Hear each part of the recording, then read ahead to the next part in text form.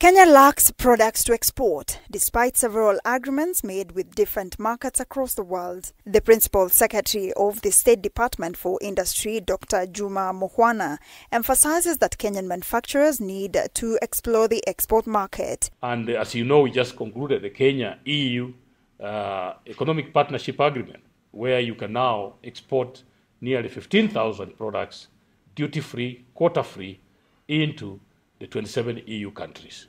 So that is a market that's already open. What we don't have now is products to export.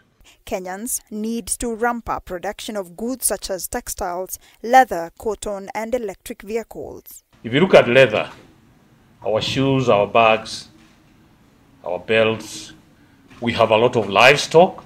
Kenya has the third largest herd of livestock in Africa after Algeria and Ethiopia.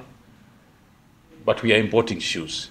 With over 200 exhibitors, including more than 100 manufacturing small and medium enterprises (SMEs), expected to showcase at this year's Changamka Kenya Festival, Kenya Association of Manufacturers Acting CEO Tobias Orlando noted that the initiative aims to raise public awareness, support local industries, create job opportunities, and drive economic growth by enhancing homegrown demand for local products.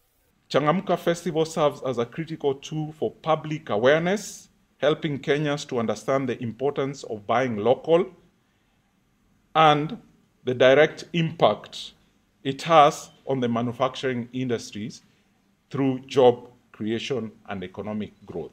The push for global competitiveness is crucial for boosting Kenya's export capabilities. For you to be globally competitive as an industry, you have to be locally competitive. And that is the purpose why we are having our industries to showcase the best that we have in this country. Changamka Festival serves as a critical tool for public awareness, helping Kenyans to understand the importance of buying local and the direct impact it has on the manufacturing industries through job creation and economic growth. Running alongside the Changamka Festival is the Industrialization Conference, a high-level platform that brings together leaders in the government, industry, and academia to discuss the future of manufacturing in Kenya and Africa. Linda Koskei, K24 TV.